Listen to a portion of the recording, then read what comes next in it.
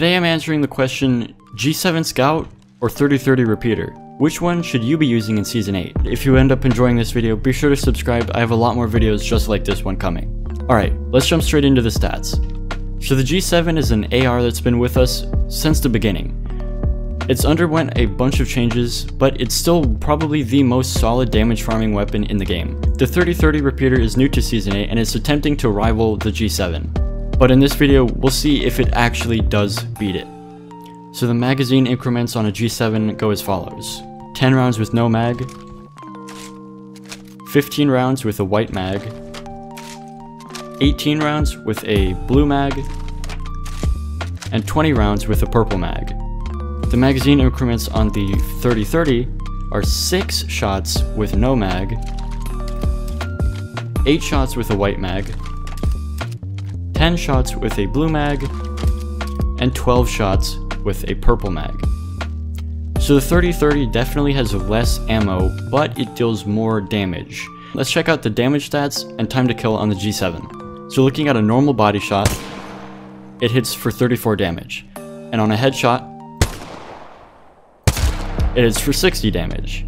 So if you were to hit all body shots on a full mag, you're dealing over 600 damage, which is definitely enough to kill a whole team in one mag. Now let's look at the damage on the 30-30. So we're dealing 42 damage on a body shot and 74 damage on a headshot. So if you were to hit all body shots on a full mag, you're dealing 504 damage, which is significantly less than the G7, but the 30-30 has a little trick up its sleeve. It has a feature that allows it to charge up when you ADS, and it deals more damage the longer you ADS. With this charge up feature, we can deal 57 on a body shot and 100 on a headshot. So using the charge up feature, the new damage numbers on the 30-30 Repeater come out to be 684 damage if you were to hit all 12 body shots charged up. This is more than the G7 even though it has less bullets in the mag. Let's compare the reload speeds of these two weapons. And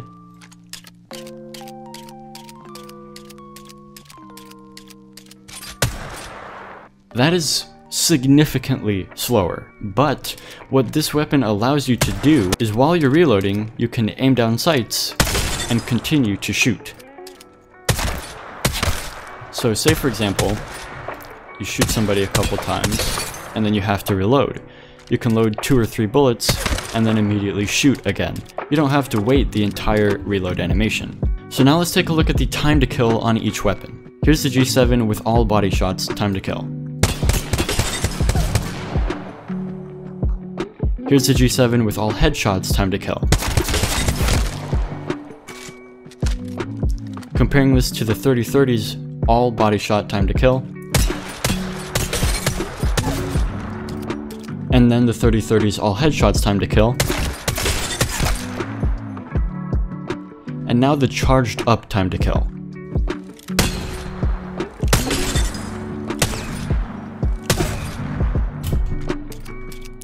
And the charged up headshot time to kill.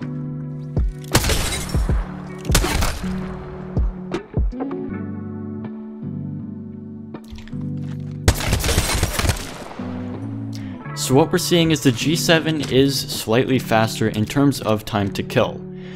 But let's take a look now at the effective ranges of each weapon. We're looking at a 360 meter target on the G7. That's an easy shot. You don't have to lead that far and the bullet travels fast enough to reach the target in an adequate amount of time. Let's look at the 30-30's effective range.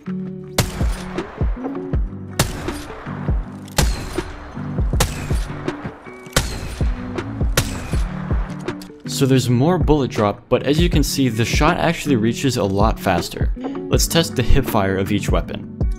10 meters away from the target, and that's every shot hitting. On the G7,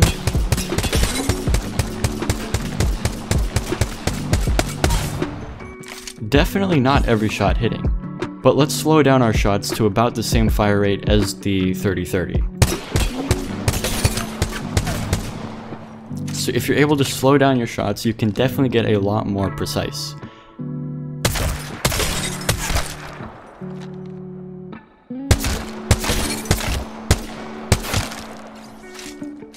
So the G7 has a faster fire rate, less damage, but a faster time to kill.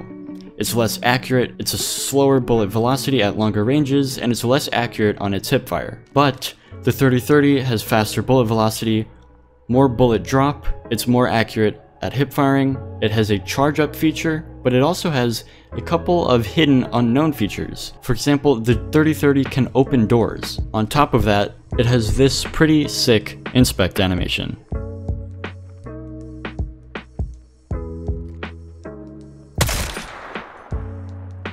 That's really cool.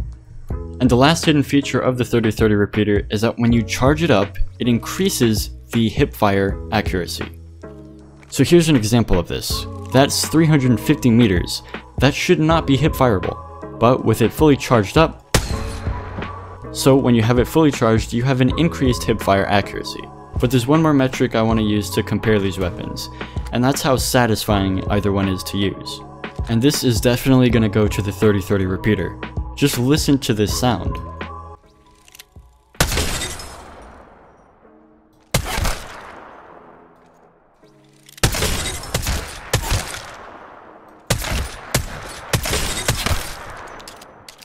So those are basically all of the stats for these weapons. I would say the G7 is better for the aggressive player, while the 30-30 is better for the slower paced player who wants to get some satisfying shots in. Personally, I'm definitely going to be maining the 30-30 and ditching the G7 only because this weapon is new, and you love to see new content.